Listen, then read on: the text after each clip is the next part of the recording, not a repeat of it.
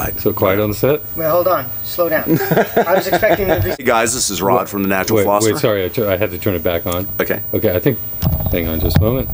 We are recording now, yes. Hey guys, this is Rod from The Natural Philosopher, and I'm going to read you the last paragraph of this book that I just finished, this wonderful book called Do It Again, Do It, by Jerry Rubin, okay, with a wonderful introduction by Eldridge Cleaver. And what I'm going to do is read you the last paragraph of this.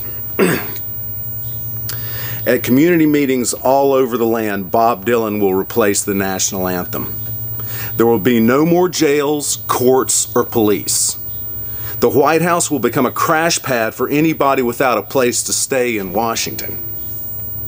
The world will become one big commune with free food and housing, everything shared.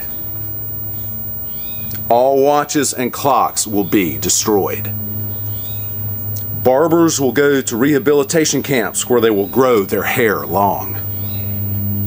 There will be no such crime as, quote, stealing, because everything will be free.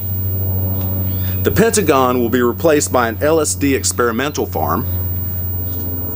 There will be no more schools or churches because the entire world will become one church and school. People will farm in the morning, make music in the afternoon, and fuck wherever and whenever they want to. Thanks, guys. See you soon.